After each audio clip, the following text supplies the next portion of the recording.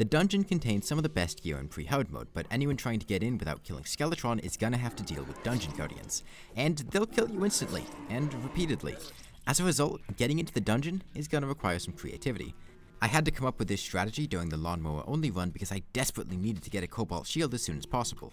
Dungeon Guardians replace everything that would spawn in the dungeon once you get underground if Skeletron hasn't been killed. And enemy spawning has a pretty simple check. If there are too many enemies already near you, it won't attempt to spawn more. In the dungeon, this number is 15, although some enemies take less than one spawn slot. So that means if we have 15 spawn slots worth of enemies near us, Dungeon Guardians won't be able to spawn. That's the first piece of the puzzle. The next is finding enemies that we can comfortably take damage from repeatedly and that can follow us into the dungeon. Since you're going to be taking damage, you're going to want to have high defense. Be sure to take an Iron Skin potion, a well-fed buff, and have good armor and defense boosting accessories. 30 should be enough for the lower difficulties. On Master or Legendary, you're going to want a bit more. I would shoot for 40. You're also going to want to have good HP regeneration, with a regeneration potion and some healing potions in case you get wounded. There are two good candidates for amassing large swarms of weak enemies. The Eye of Cthulhu spawns Servants of Cthulhu quite frequently, and if not killed, they will amass to large numbers, up to 199 if given enough time. If you summon the Eye and wait for about 30 seconds, you'll have enough servants spawn to shut down additional enemy spawns. They'll leave in the morning though, so bring a watch and keep an eye on the time. 4:30 AM is when they'll leave, and you'll have a few seconds before Dungeon Guardians start spawning as they fly off screen. If you're on the Remix seed or get Fixed Boy, there will be no time limit, so you can stay in the dungeon as long as you'd like. The servants can go through walls, so it won't be a concern having them follow you around. If you spawn the Eye right at 7:30 PM, you'll be able to enter the dungeon at about 8 PM safely, although I would wait until 8:15 just to be on the safe side. The second option is to use bees spawned from beehives, which are crafted with hive blocks. These won't despawn in the morning, but you're going to have a little more trouble having them follow you around, and they also inflict the poison debuff.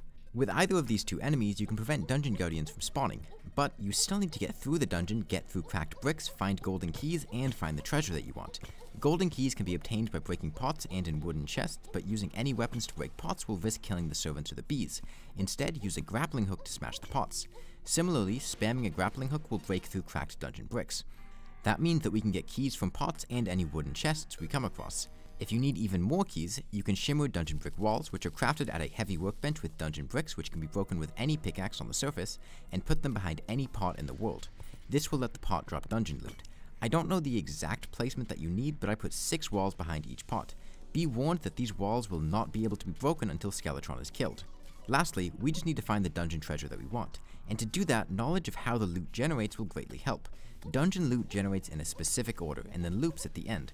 If the dungeon has a wooden chest in it at the beginning, it will replace the Muramasa in this list. The first golden chest will instead have a cobalt shield.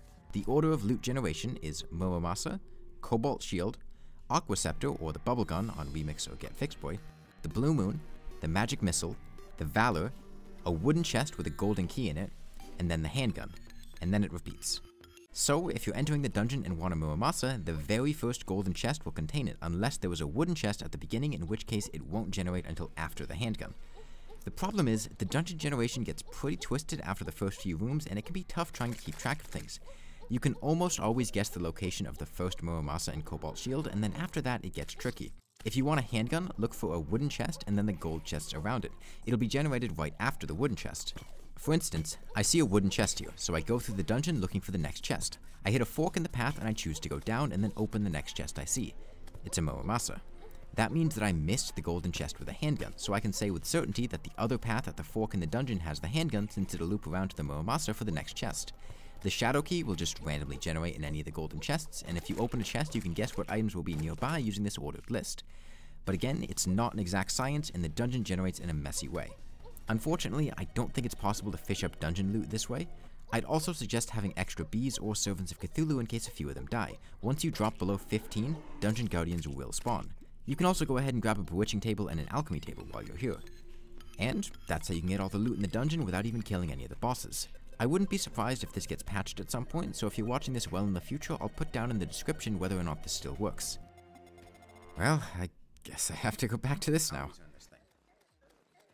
There are 15 servings per container, 200 calories per serving. Like, this is not breakfast. It's just a crumb cake. It's breakfast and dessert are not interchangeable. You can't just call something breakfast. Frothy and sinister were most of the strangers, yet among them, one might find the faces like those who fashioned the street and molded its spirit. Hope had departed.